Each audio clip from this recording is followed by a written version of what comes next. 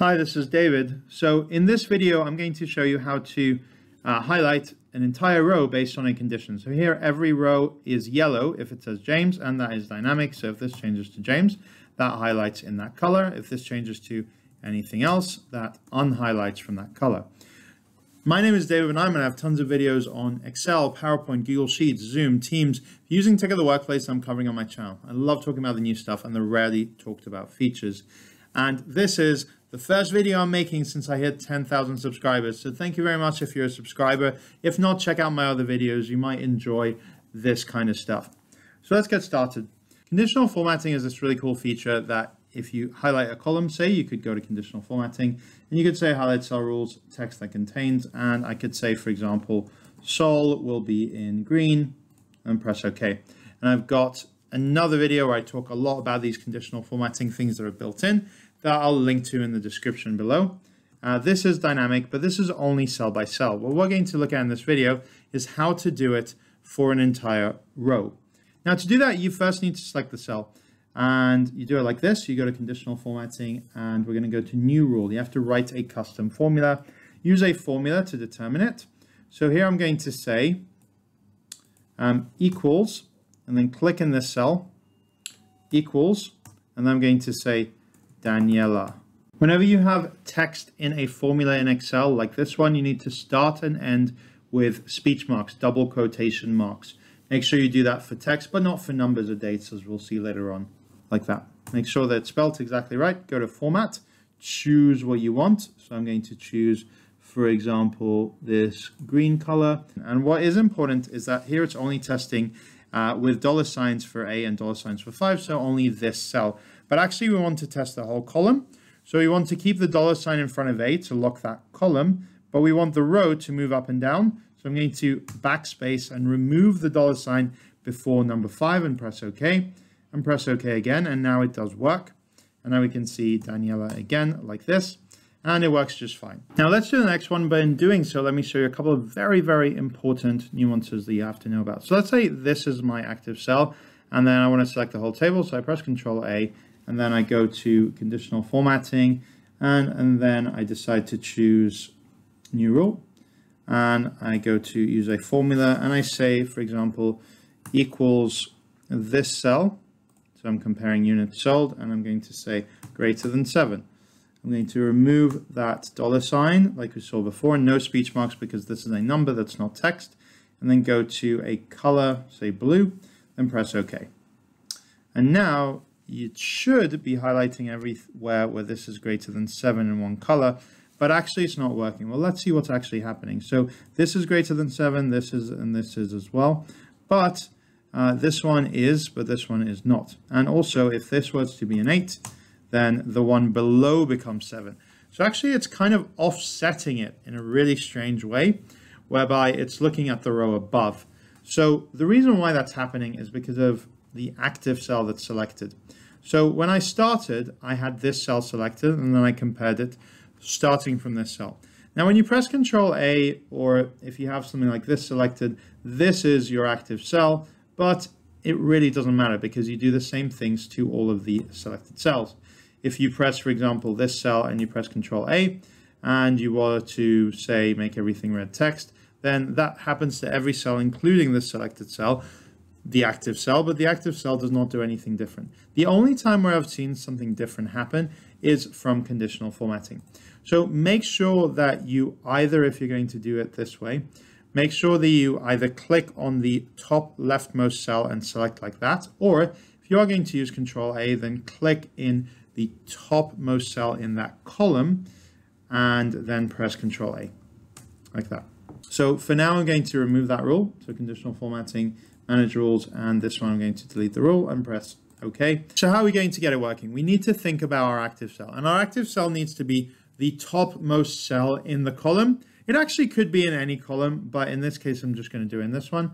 And then press Control A to select them all. Then go to conditional formatting and choose new rule. And then we're going to choose use a cell to determine which format. And we're going to say equals, and then click in this cell, and then greater than 7. And then remove that 5, go to format. And then I'm going to choose this blue, press OK and OK again. And there you go. These are greater than 7. And then say if this one would say like 12, that's greater than 7, that would work. If this one would say 12, that would then work. I'll show you how you can choose the precedence of Daniela over that in a second. But that does kind of work. The only place where it has kind of broken, unfortunately, is that the headers have also gone blue. This is kind of a bit of a nuance, but because alphabetically text comes after numbers, anything that is text is technically greater than that. So I could say, for example, equals wheel greater than the number 400, and this will return true because that's after it. And actually any number, no matter how big, is always bigger than any text, even etc. So it's a bit of a nuance. So what we need to do is go to conditional formatting and manage rules. And then here for the numerical one, we can say applies to, and instead of starting on 4, I can start on 5, apply, and then you'll see that will go, press OK, and then I've kept my headers correctly. Now, you can also do this with a cutoff cell like this. So for example, if I do this, and then if I press Control and then deselect these, that's basically the only way to do it with this one. And then it will take the active cell to this top leftmost one, but that one works as well. So I could do new rule, and I could say equals this cell, and then greater than, or say less than this one, and then remove number 5 here, but keep the dollars with C and 2. And then let's do, for example, another color like this purple one, and then press OK. It's a little bit ugly. You can change the font color as well. So I could have gone to manage rules and chosen edit rule and format, and this could be, the font color could be in color automatic white like that, and this will be nicer, easier on the eyes. And then anything that's above that, and this is dynamic, so if this changes from 60 to 30, a lot fewer of them will be less than, but if it changes to 150, then more of them will be less than, like that. If you are doing it with dates, then kind of take the same premise, type the date in the cell, because otherwise you need a date function and it gets much more complicated. For me, I like doing dates like this, 3 letters for the month, rather than choosing one of these built-in ones, because this way, regardless of whether you're in US that uses month, day, year, or everywhere else that uses day, month, year, you'll always be able to read it. So to do that, there's actually a shortcut, Control-Shift-3, that will do that for you. It's actually much easier than that. Other than that, you need to go to more number formats if you don't want to use a shortcut. So I love Control-Shift-3 or Control hashtag. If you're in the UK, then the hashtag is not above the 3, but Control hashtag will work. All right, so how are we going to do this one? So same, Control A, and then this deselecting only works with Office 365 or 2021, but then as long as the active cell is in the topmost row, that's what it has to be. It can't be in any other row. Then go to conditional formatting, new rule, and then use a formula equals this is greater than this one. Remove the dollar before 5. Set another format. In the fill color, we're going to choose an orange one. Press OK and OK again. Like that, it's a date that's earlier than everything else. But if I do 18, now it's just those ones. Note that if I did have the white text will still be showing, because the orange background overrules the purple background, but the automatic text does not overrule anything else. So if I did want that to overrule it, I would have to go to manage rules and this one, edit rule, and then format. And then I'd have to go to font and choose, instead of automatic, choose black like this. So now's a good time to talk about prioritization. So if you go to conditional formatting and manage rules, you get all the rules that are happening to these cells. So let's say that I want, regardless of everything, I want Daniela to be in green. So there's 2 ways I could do that. I could either move it to the end like this and then press OK. Then everywhere with Daniela is in green, regardless of if the other conditions are met. Or the other way to do it is I could say I want everything that is James to be in that color. I could still have that at the top, and then I could take this stop if true. then press OK, and now everything that is James is also yellow. Daniela is there because you can't have both of them overlapping, and they would take precedence over everything else. So one thing that is harder to do with this method is a contains. So usually you can do highlight cell rules text that contains, and if something is wheel, then it could be wheel or it could be steering wheel. Casing doesn't matter, then it will show up in that color. But you can't do that in as easy a way with conditional formatting for the whole row. You need more elaborate formulas. Notice as well that I did have these data bars, and the stop if true, what that will do is it will not do the data bars, whereas moving to the bottom, Daniela will keep them. So if you have something like this, and I love using data bars, like what you do is you can select some cells and go to data bars and choose a color that you like this.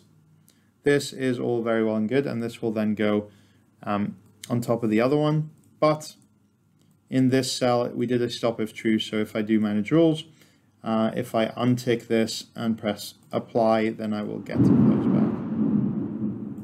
So let's expand out my extra stuff, and let me show you some nuances. So if I were to copy this and paste it somewhere else, say over some data, Control V, then my conditional formatting is gone, as well as all my other formatting, annoyingly, unless you use a feature called a table, which is really, really underused. I'll show you this in a second.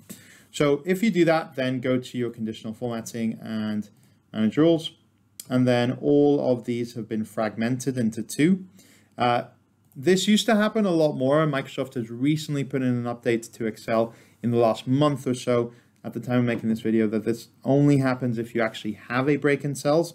But, you know, for example, if I were to add in a new row, that wouldn't happen anymore like it used to.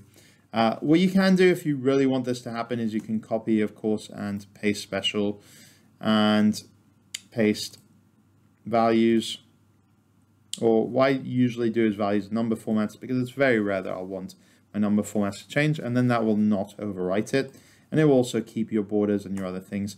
But what I prefer to do is use this thing called a table. So if you are to cut and paste this, Control X, Control V, it keeps that. If you copy it though, it does overwrite it, strangely enough. But yeah, but if we cut and paste Control X, Control V, then we can go to conditional formatting and manage rules, and these are still showing me kind of a clean path. Before, a lot of things like this used to break that showing you. So the benefits of using table are you can cut and paste and it works. Or the other benefit, which I really like, is that if you press Control A in a table, that will not select the header row, so then you don't have to deselect the header row. So that works a lot better. All right, so I hope you enjoyed this video. My name is David Nyman. I have tons of videos on Excel, PowerPoint, Google Sheets, Zoom, Teams, Power BI. I love posting videos about the new stuff, so check out my other videos. And if you want a copy of this workbook, then I'll leave a link to a website where you can download it from in the description. Thanks for watching.